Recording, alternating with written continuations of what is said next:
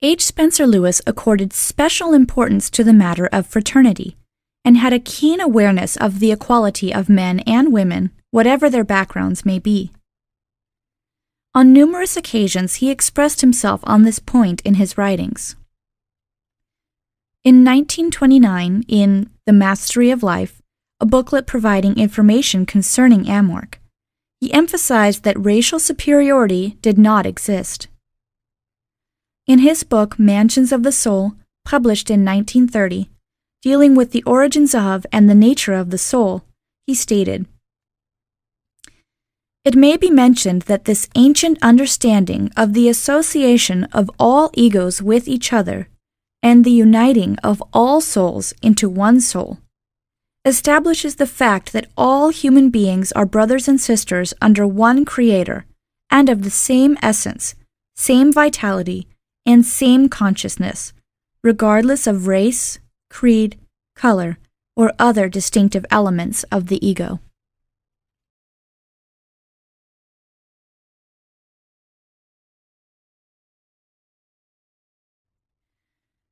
Although busy directing the activities of Amorc, H. Spencer Lewis continued to maintain relations with other individuals in the world of esotericism. In the years preceding World War II, great confusion reigned in the realm of esoteric organizations. Certain people were worried, particularly those who were part of the Rosicrucian movements created in Belgium by Émile Dantin, the Order of the Rose Croix Universitaire, founded in 1923, and the OHTM, instituted in 1927. Following the advice of Franz Wittmann, Jean Mallinger, a close associate of Émile Dantin, wrote the following to H. Spencer Lewis on January 11, 1933. "We will be very honored to affiliate ourselves with the eminent Rosicrucian order, of which you are the chief and guide. We will be very happy to be able to collaborate in Amorc's activities." H. Spencer Lewis welcomed the petition of the European Rosicrucians favorably. In August 1934, he traveled to Brussels so as to participate in the creation of the Fudosi, a federation meant to bring together authentic initiatic orders. He became one of the 3 directors of this worldwide organization. He also used this occasion to renew ties with the Martinist tradition.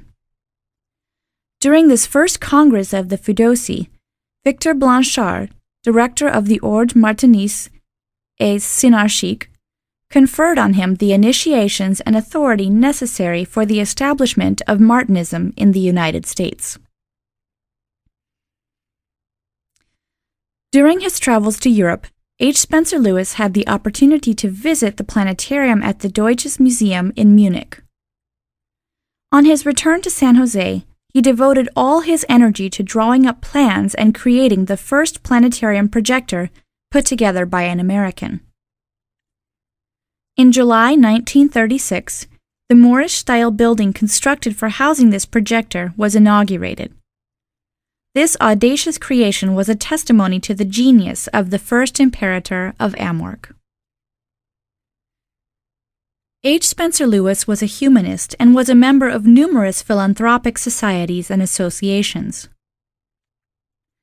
Despite his constant activities and numerous travels that he carried out in serving Amorc, he still found the time to devote himself to writing.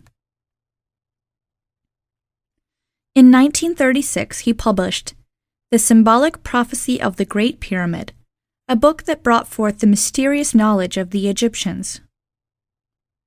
In the following year, he published 2 more books. In the first, The Secret Doctrines of Jesus, he returned to ideas that he had discussed in a previous work. In the second, Mental Poisoning, he denounced the detrimental effects of negative suggestions and superstitious beliefs.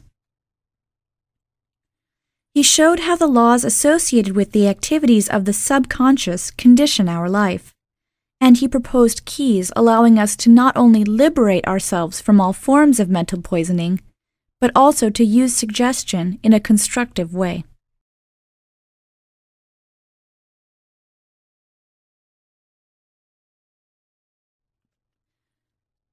Shortly after his return from his European travels, where he had participated in the Fudosy Congress that brought together Rosicrucian leaders from all around the world, H. Spencer Lewis's health went into a decline.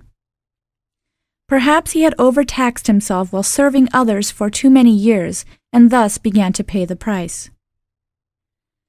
As is true of all extraordinary individuals, he was naturally criticized and slandered, but he always worked with ardor and conviction in serving his ideal. He passed through transition on August 2, 1939, being only 56 years old. Thus disappeared the individual who, following a long quest, had attempted to give a fresh momentum to Rosicrucianism by way of the ancient and mystical order Rosicrucis.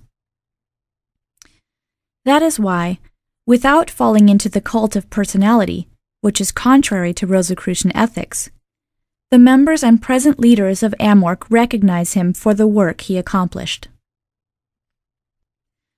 Although Harvey Spencer Lewis gave AMORC a special touch, it must be emphasized nonetheless that the order has evolved considerably since that time. In fact, this worldwide initiatic and philosophical movement has never ceased to perfect itself due to the research and work of its directors and members. In keeping with the wishes of its restorer, the teachings themselves have been constantly enriched and updated so as to be always adapted to the evolution of consciousness, knowledge, and society.